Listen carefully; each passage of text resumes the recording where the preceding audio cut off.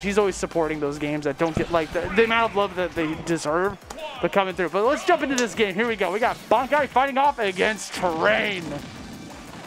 Train's letters are so big in comparison to Bankai. It's just like Bankai's got a lot to put out there. You see, he's got the hashtag Sleeve Sports. My name's Bankai. I live in PA now. He's got to fit that all in the name tag. And Train's just Train. Simple dimple. Yeah. All right, here we go. No stranger to PS2. Classic stage we'll be seeing a lot here at Xeno.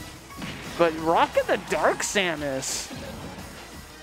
Rocking the Dark Samus indeed, because Train is racking up so much damage on Bankai, and especially in the beginning, Train was throwing out these little missiles, these little bombies that were all around the platform that just racked up Bankai's damage like crazy. But then just like that, we see Bankai reclaiming that stage controller, landing those double back airs, kind of like hoping that he just keeps Train off. That looks like an accidental air dodge, but is able to recover just in time. This is a canonical battle if you think about it, dude. Samus versus Dark Samus. I mean, granted, it's Zero Suit, but she lost her armor. Yeah, it's the Metroid series, but in Smash. Yeah. Metroid Prime. Oh, that was so close.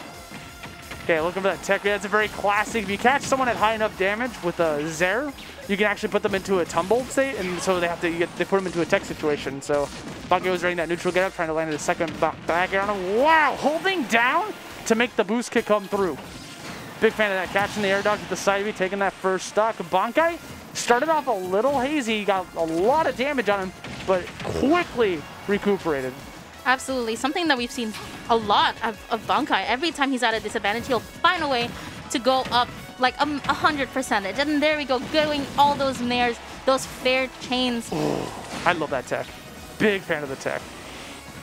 Bankai showing it's possible to get back on there. He's going to let go. I mean, he had to, right? If he would have kept holding on to invincibility, was worn off. That blaster shot was easily going to touch his little tippy toes, his hands.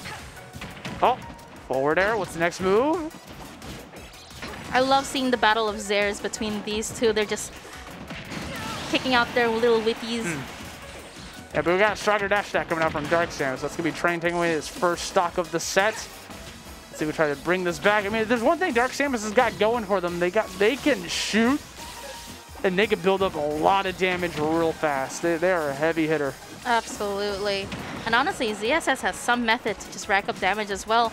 But right now, Train is at 120, so at a really big disadvantage. But as Austy just said, Dark Samus can really take it back.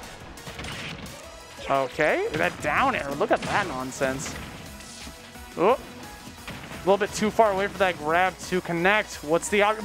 Bankai! He's just running, that's it. He's just waiting. Waiting for an option, waiting for him to literally commit to anything. And Train did not give it to him out of respect or out of fear, but regardless, taking the stock and taunting? Let's go with all the taunts, all the teabags. And the crouching? It's all of them. All over. All right, here we go. Oh, we got a shot. Here we go. Nair into forward air, into forward air, into up air. I love it. Just chaining him across PS2. How can he get out? He's going to use that platform. Oh, if he would have kept that going, that could have potentially led to something big. Maybe not a stock, but... Oh, wow, that's it. It did anyways. Whatever. Went to the right side. Get that back air. She can kick for days with those heels. Honestly, Bankai can get one hit, and then that's it. That's his entire game right there. Kick, kick, kick, and then there we go. And before we know it, that's the stock. That clash was everything, by the way, right before that. But here we go. Catches it, goes for the nair, sets him up beautifully for get that back air combo. There's not much Train could have done in that situation. He was pretty much done skis after that nair landed. Look at them.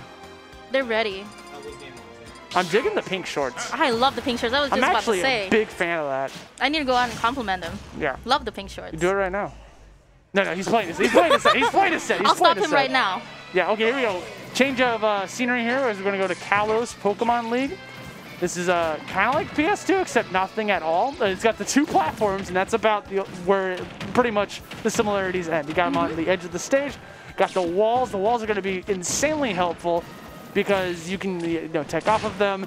Allows you to just kind of hold onto the wall with the up B from Dark Samus in order to grab onto the ledge. And it also gives Train a lot more room to try to play a little bit more defensive, which, the long-range battle, Train's going to win that in this matchup. Just because of the guns and the projectiles they got going for him. But right now, just a lot of back and forth between one another. They're just hitting each other really well, really getting close to in percentages as well. Just one little poke right there. One itty bitty poke.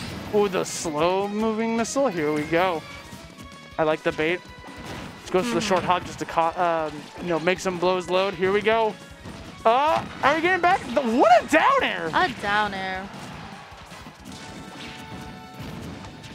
All right, look out.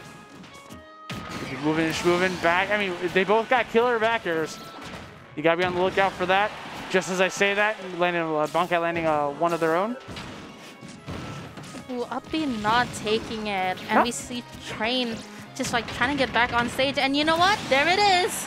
You know, even though Bankai missed that first up B, like, he didn't really get punished for it. He got shot for 9 damage. He's like, I'll take that to the bank.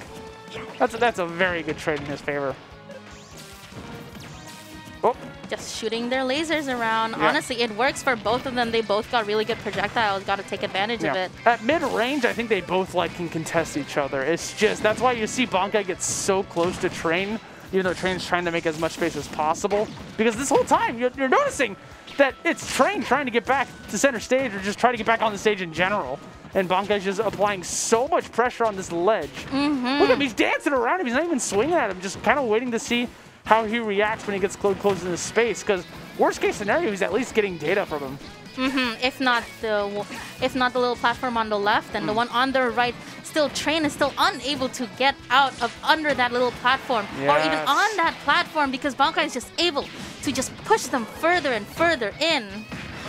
Another benefit of Kalos for Dark Samus is that Train's going to be able to wall jump off of those ledges to the stage down below, so it gives him another option for trying to mix up his recovery, which he kind of needs against Bankai because when he's off stage, he just takes up so much damage, if not outright just dies.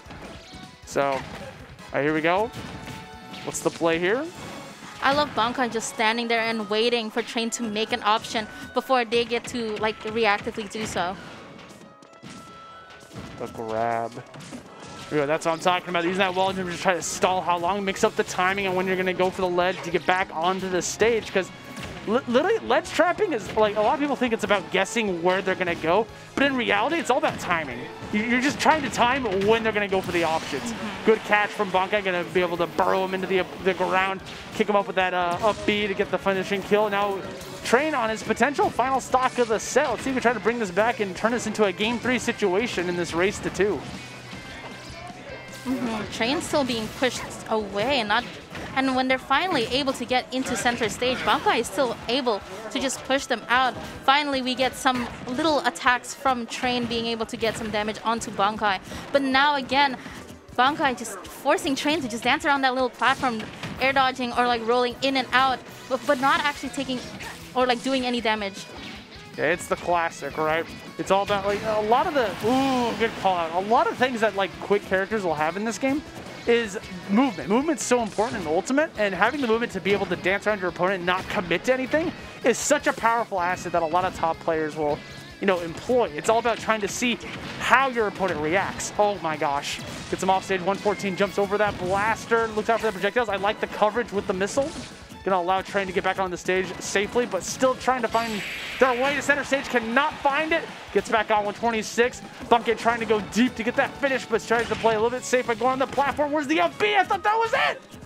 Not enough to ground them, but there you go. Onto that platform. I felt like for most of Kalos, Train was just stuck in that little platform. They were trying so hard to just get away from it, but not taking it. Yeah, just not enough. That's gonna be Bankai getting a clean 2-0. Puts him onto the stage, gets the wall, almost said wall spot. What is this, Guilty Gear? Gets him onto the stage, forces no tech coming out, and because Train missed that tech, it was very important. Oh, yeah. Done skis, gets the back air, and that's going to be the set. Bankai taking that 2-0, going to move on in, and going to be fighting off against Jen later on. I mean, that was the potential thing that we were talking about previously. But, yeah. Guys, that was really cool to jump back on the mic, but